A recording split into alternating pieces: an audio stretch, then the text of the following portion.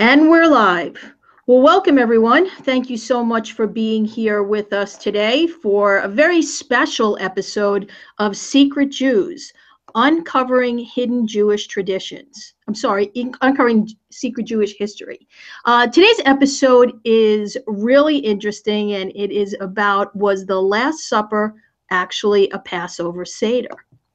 Let's go ahead and give our sponsors for the event their due.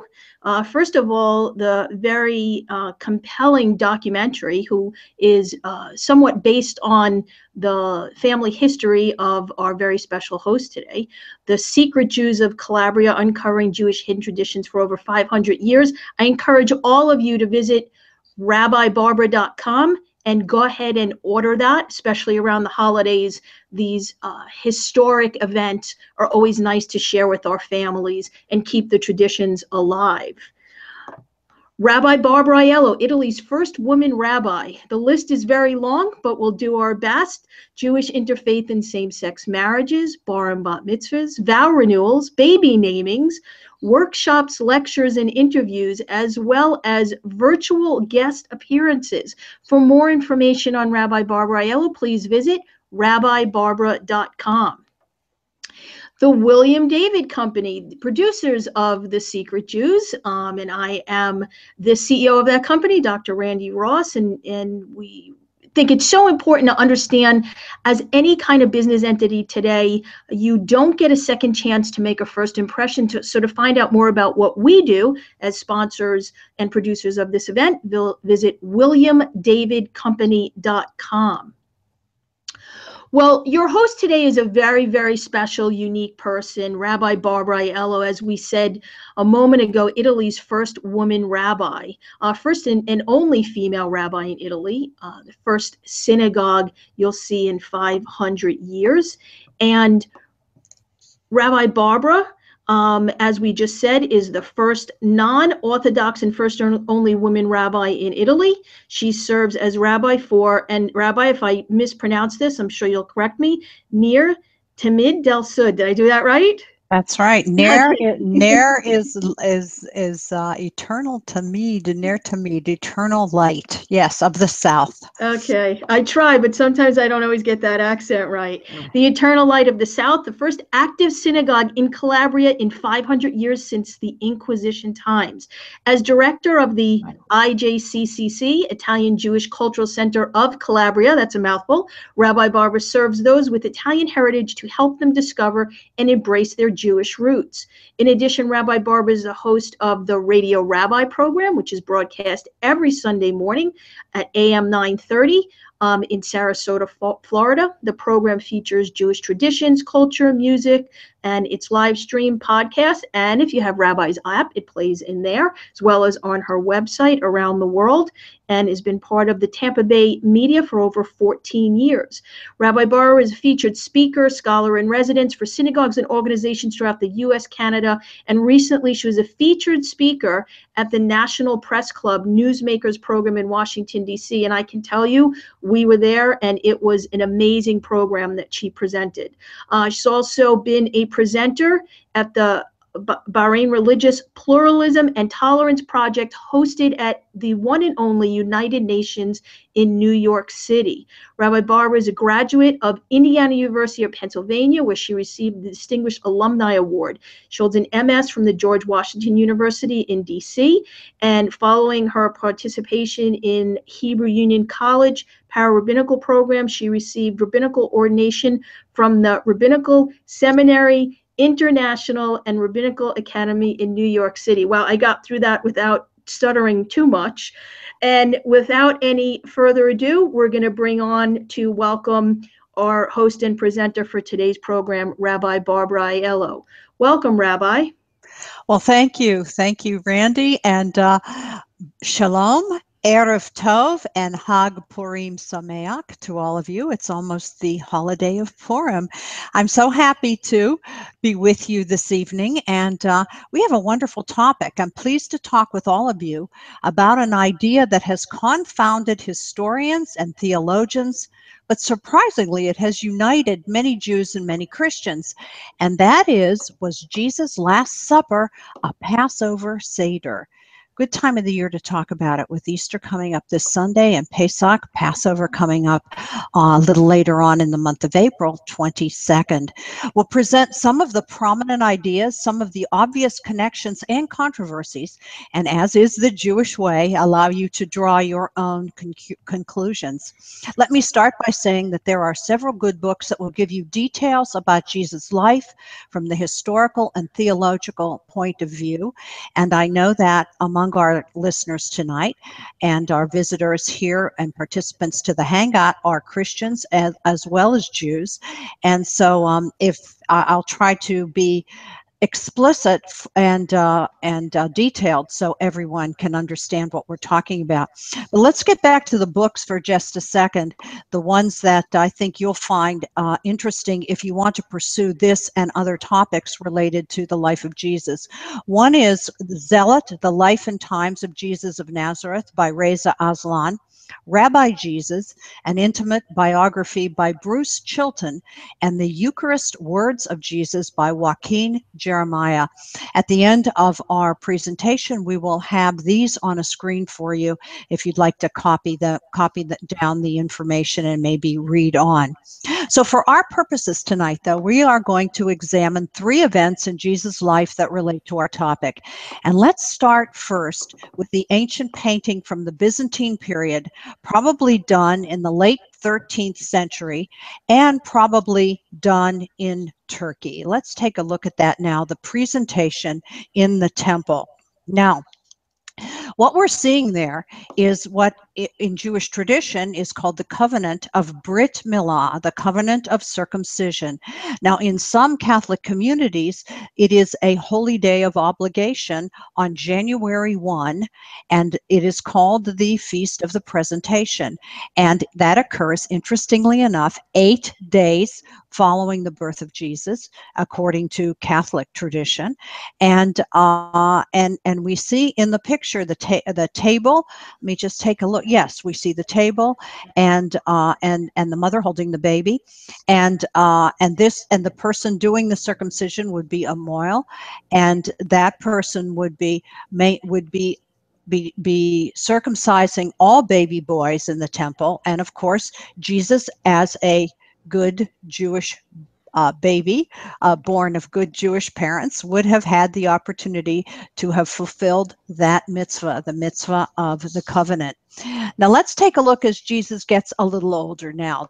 This one is called The Boy Jesus Preaching in the Temple. It's painted by Max Lieberman in 1879.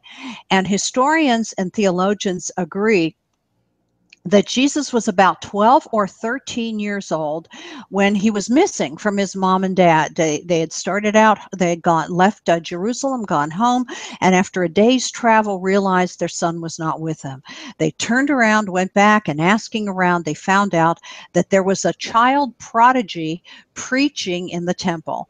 12 or 13 years old. And when Mary and Joseph entered the temple, what they saw was their boy leading a discussion of Torah. Well, that would have been Jesus becoming a Bar Mitzvah, being called to the Torah. Bar meaning son, mitzvah meaning commandment, and Jesus, being the son of a commandment, would have come forward and preached in the temple, giving his Devar Torah, reading from the scriptures and explaining them to the elders surrounding him. And that's what you see there. Why are they so amazed? Well, Jesus came from a very poor part of Judea. Their people were not literate, they were not educated, and Jesus was considered to be, by some theologians, a child prodigy. And this was remarkable for a young man coming from where he came from with the parents he had to be able to do the job that he was doing in the temple. The next one is really fascinating, and this is a piece that was produced by a carver, his or her name unknown. It's an ivory plaque, and it is often said to be the depiction of Palm Sunday, but actually it is the festival of Sukkot. And the festival of Sukkot, when Jesus came into Jerusalem riding on a donkey and everyone waving palms, actually took place in the month of October during the festival of the tabernacles, or as is called in Torah, the Sukkot. They are waving the palm branch, sometimes a bouquet of myrtle and willow and palm called the lulav, and with an etrog, or a large citrus fruit in hand. And what happened? The reason Palm Sunday precedes Easter is was liberties taken by Christians at the time, wanting to attach Jesus' arrival in Jerusalem to a festival. Actually, the festival took place in October, so the festival of Palm Sunday was actually the festival of Sukkot. And now, finally, let's take a look at the famous Rabbi, can I just I just want to ask you one question. You just mentioned the citron, and if I remember correctly, in the DVD, the documentary Secret Jews of Calabria, aren't those grown in a part of Italy? Absolutely. The cedro, or the etrog, is grown in Calabria. It is at the same latitude as Jerusalem, and there are only 2 places where uncultivated etrogim grow, and that is in Jerusalem, and it is also in Calabria. As a matter of fact, Orthodox rabbis come from all over the world to pick the fruit of the godly tree, as they say, and looking for the perfect fruit with the stem a certain way, the point a certain way, because there are blessings that we make when we hold them and shake them and move them up and down, and then we put the etrog to symbolize our hearts. The fruit actually it is not a circle, but it's more of an oval, and it is reminiscent of the shape of our hearts. So yes, indeed, that is very true. And let's go to Leonardo. Oh, there's Leonardo's famous painting of the Last Supper. As a matter of fact, if you come to Italy, come to visit me. I'd love to have you. But stop in Milan first, and that's where you can see the original painting by Leonardo da Vinci. Now, could this meal, which is remembered by Christians as Maundy Thursday, which in and of itself has an interesting background in terms of its name. Maundy Thursday is also known, of course, as Holy Thursday, Covenant Thursday, Great and Holy Thursday, Sheer Thursday, and Thursday of Mysteries. Why Maundy? It has to do with giving alms, and that is one of the traditions of Passover, giving tzedakah, giving charity, and that's one of the clues that we have that the Last Supper could have been a Passover Seder. Now let's talk about Passover here for just a moment. It means order of blessings, prayers, stories, and symbolic foods to explain the Exodus or the Jews' escape from Egypt. And the Seder meals that we are most familiar with, we find a Seder plate and a special book. And I want to show those to you right now. Here is a teaching Seder plate. Here we go. Can we get that up on the screen there? Okay, I'm going to see if I can. There we go. Okay. Probably move it back a little bit. Okay, here, how about that? Okay, this is a teaching Seder plate. It is Chinette, okay, and so it can be used maybe a couple of years, but not too many. And it has the indentations to show us where to place the symbolic food, where we place the beitza, the egg, where we place the bitter herb, the maror, where we place the parsley, the karpas, where we place the haroset, and where we place the zaroa, the shank bone or the lamb bone. And there are all kinds of Seder plates. As a matter of fact, we'll talk about some of those in just a moment. But a Seder plate with the words in Hebrew, English, transliteration, or all 3, pictures or not, are a part of the Passover Seder. Another part of the Passover Seder, and I'm sure you remember this, is the Manischewitz Haggadah. Here we go. Let's look at this one. Let's look at it this way. How we doing here? The Manischewitz Haggadah, and these were complementary for many, many years. They still are. A Haggadah is a Hebrew word that means the telling of the story of Exodus, and the order, because Seder does not mean meal. Seder means order. So in the Haggadah, we find the order of the prayers, the blessings, the stories, the songs, and the symbolic foods to make the story of Exodus come alive. And all Haggadot are not the same. Here is one. Here's a really nice one, and this is has the 12 tribes at the front, and it's illustrated beautifully, as many of them are. Some families make their own Haggadah. They make their own special family Haggadah, and there are many, many to choose from. And as a matter of fact, I have quite a collection of them. But back in the time of Jesus, the festival of Passover, featuring the Seder meal, was much less elaborate. In fact, it was an informal affair, with each father telling his child in his own way and in his own words, while children spontaneously interrupted Dad in his presentation, asking all kinds of questions. The Passover Seder was a vehicle for performing the 4 biblical rituals, the mitzvot that we Jews are commanded to do on the evening of the 15th day of the Hebrew month of Nisan. So what are these 4 rituals? And these are the basics long before the elaborate Seder came along. Well, eat the Paschal offering. That would not be brisket. That would not be that would not be turkey. It would be the roasted lamb. And as a matter of fact, in Italy, which of course dates its Passover Seders way back to Roman times and beyond, you wouldn't think of having anything else but roasted lamb on at the festive meal on Pesach. You would eat it with maror. And the bitter herb would be lettuce, of course, and haroset, that mixture of apples, nuts, and wine, if you're Ashkenazi, or if you're Sephardic like me, dates and figs and oranges and apples as well. And you would eat it with unleavened bread, of course, called matzah. In temple times, in the era in which Jesus lived, Passover night centered around the Paschal offering, making ample use of the abundance of spring lambs. This ritual has long since ceased, but for the past 2,000 years, the paramount symbol of Passover has become the matzah. That's right, the matzah. But as you're looking on your screen, you will see that the matzah from Strites is a little bit different from the matzah that you see on your screen, which is the way matzah looked and was eaten, very irregular and round back in temple times. And also the matzah that the Jewish women carried on their backs as we escaped from slavery in Egypt were large sheets. They had to be tied onto their backs. So it was a lot different from the matzah that we are all used to, packed in the box. After the destruction of the temple, the Seder, which, by the way, is an Aramaic word for order. Aramaic is very interesting because that was the language that Jesus spoke. He did not speak formal Hebrew. It was not a spoken language at that time.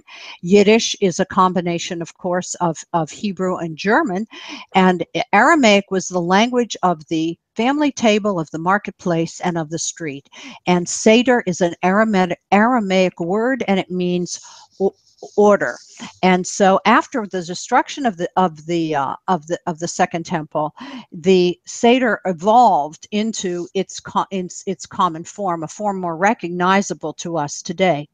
Interestingly, 2,000 years ago, when our rabbinic sages lived under Roman occupation, when they were developing the Passover liturgy that we follow today, these sages not only incorporated directives from the Torah, but get this, but also from the Greek and Roman symposium.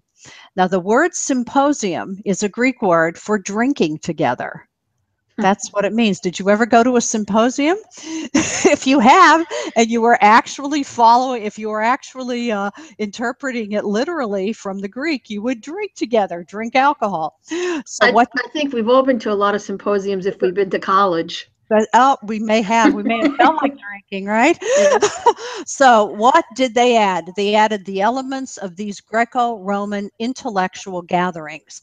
So because of the Roman and Greek influence, there were directives from the Torah about eating the Paschal offering and of course and the matzah, and let me just and the bitter herbs and the haroset and the unleavened bread. Those were the basics. Now they were adding things to create what we would recognize as today's Seder: reclining on couches, ritual hand washing, dipping hors d'oeuvres, several rounds of wine, followed by a sumptuous meal, a series of questions to kick off the after-dinner discussion, and voila, the Seder was born.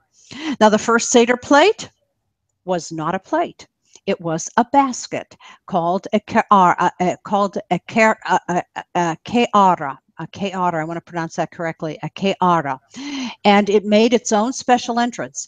The basket was not on the table when the guests arrived. Instead, it made its own special entrance, and it was passed from head to head on the people around the table to symbolize the heavy burdens that we Jewish people carried when we were slaves in Egypt. And in Italy and Greece today, at the Passover Seder, the Seder plate is a basket, and it is passed from head to head.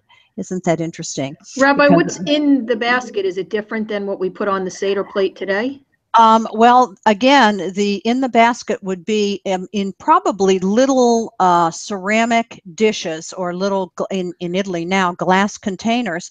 There would be, we do not dip parsley, but we dip celery. And there would be the vinegar. We dip celery into vinegar as opposed to parsley into salt water. Both have the same meaning: the bitter tears that we Jews cried when we were slaves. And then there would also be the lettuce, the bitter herb, the horseradish, the haroset, the shank bone, and the egg, and the roasted egg, which of course carries over into Jewish traditions. The idea of the cycle of life, birth, life, and death. The roasted egg is symbolic of springtime and a new beginning. And that, of course, made its way into Christian traditions, and you find it in your Easter basket. Well, was the Last Supper a Seder meal? Now that we've discussed the elements of the Seder, both historically and from the point of view of modern times, and we've talked a little bit about Jesus' life as well, let's take a look at the Seder meal and see if we can ascertain if it could possibly have been a Passover Seder. Well, some use the Hebrew calendar to say no. And as a matter of fact, I got a very interesting email from one of my followers on Facebook, who felt strongly that it could not have been because of her calculations looking back into the ancient calendar. And she's not alone. There are others who believe it could not have been a Passover Seder for that reason. And they cite that the date of the first day, beginning of the first day of the Hebrew month of Nisan. Now, when would the first day begin? On the Hebrew calendar, the day changes at sundown, not at midnight. Not at midnight like we're used to, but it changes at sundown. So those who believe that the Last Supper was not a Passover meal state that the date of the first day of the Hebrew month of Nisan, beginning at sundown, of course, could not have been a Seder because it was Shabbat. And we know that throughout the ages, Erev Passover, or the eve of Passover, has fallen on Shabbat. Some people believe that that Passover could never have fallen on Shabbat, but that's not true. As a matter of fact, Erev Passover this year is on Shabbat, the first Seder. Rabbi, just watch your notes are covering your camera. Oh, excuse me. Excuse me, ladies and gentlemen, I'm new to this. I'm very, very new to this. Others say it could not have fallen on a Thursday because Jesus would have been killed on a Friday, but not taken to the tomb on Friday night because a burial would have broken the Shabbat. Those who disagree say that especially their number of historians, they believe that this is exactly why the Romans buried Jesus on Shabbat. Jesus was thought to be a heretic and not a real Jew. So one way to show the utmost disrespect would have been to bury him on the holy day of Shabbat. But the arguments regarding the Hebrew calendar lose some of their steam, because back in the time of Jesus, the calendar correction, the addition of the month of Adar to, had not yet been formalized, and so that is the correction for leap year. So it is impossible to pinpoint exactly what day of the week or date on the calendar the Last Supper actually occurred. Now, it wasn't until 400 of CE, of the Common Era, that there was a fixed number of days in all the months from Adar to Elul, thus confounding any calculation of the actual dates that occurred before 400 CE. Now, author Joachim Jeremiah, in his book, which we'll show you in just a moment, The Eucharist Words of Jesus, talks about 14 parallels to the Passover Seder and the Last Supper. So let's examine some of these, and you see what you think. Well, the Last Supper took place in Jerusalem. Yes, indeed. That's important.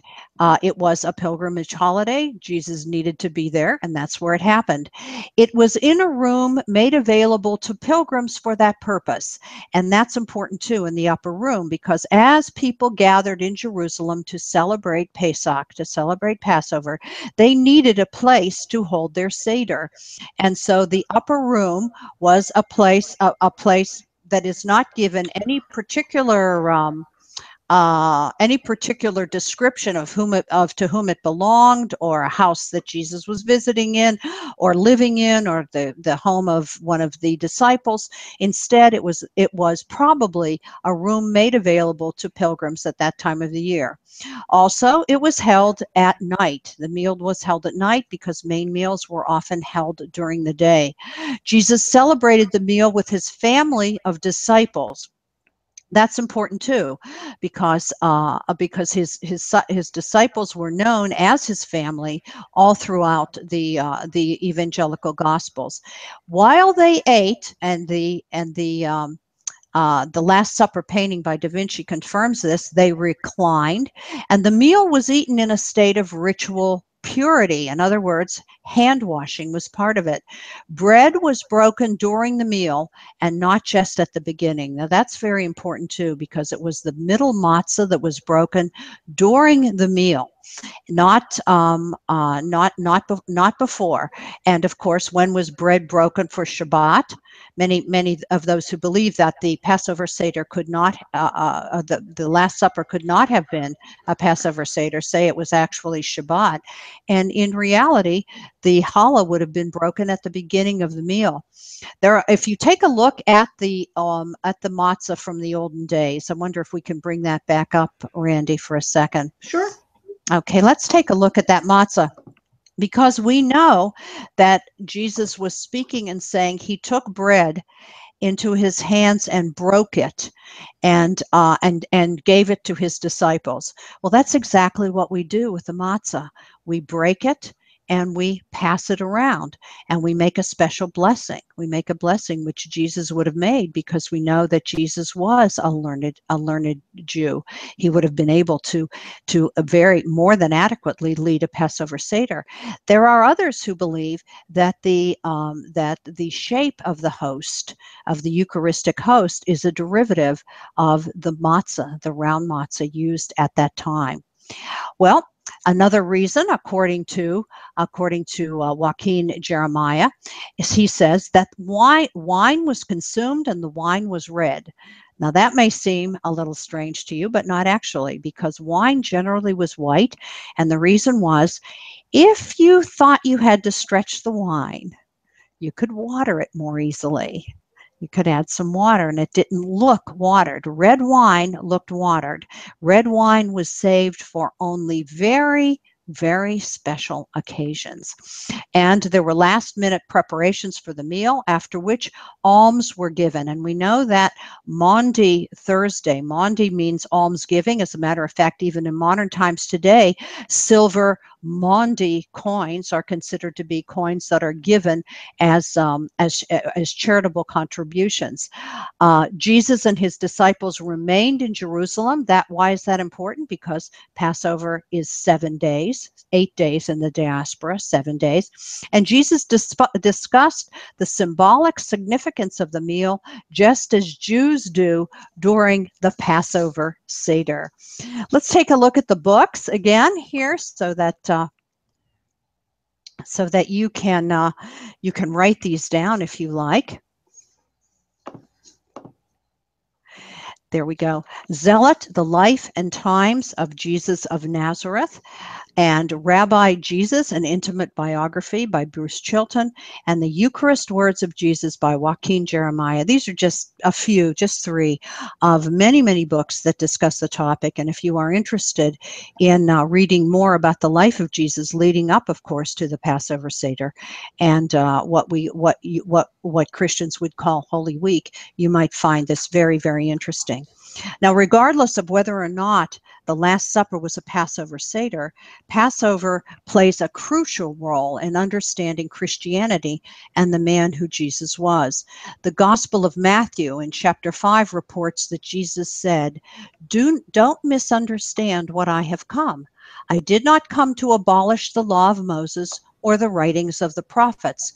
No, I came to accomplish their purpose." And we know that Jesus was born, lived, and died a Jew. And from his birth through his life and to his death, Jesus was respectful of Jewish traditions, observant in the temple, and learned. All in all, Jesus was a good Jewish man. So there you have it. And if you have, you can make up your mind about whether or not the Last Supper was indeed a Passover Seder. And do we have any questions? Rabbi, I wanted you to share something that you and I spoke about last week that I thought was interesting for a Seder. For those of us that don't like Manischewitz wine, because we're wine connoisseurs, tell us a little bit about how you said all wine from Italy is kosher. Yes, indeed. That is a very interesting story, because in Italy, back in the late 1600s, 2 vintners were fighting over who produced the most kosher of their 2 kosher wines. And they were trying to convince the rabbis of Rome, each one, that one was better than the other. Well, things got out of hand. They were sabotaging each other's vats in the night, passing around horrible gossip. And as the argument, la guerra è cresciuta, as the war grew between them, finally the rabbis made a decree, and they said that all wine in Italy is kosher. And in the synagogues today, if you go into the kitchen, you'll see this little pronouncement, often framed in a beautiful little ornate frame, that reminds anyone in a kosher kitchen that all Italian wine is kosher. So if you don't like Manischewitz, you can have a nice Valpolicella and be completely kosher. Well, that's what we'll be serving at our Seder this year. Well, Rabbi, thank you so much for a wonderful story to share with us and to give us all a little bit of food for thought, things to think about that maybe don't always enter our conversation, and a great conversation for our Passover table for this year. Well, you have been watching Was the Last Supper a Passover Seder? An episode of Secret Jews, Uncovering Hidden Jewish Traditions. Keep an eye out on your emails if you're on Rabbi's email list. If not, you can go to our website and sign up, and to make sure that you get messages for all future and upcoming events. That's all for tonight, and we'll see you back here at the next story. Shalom. Bye-bye.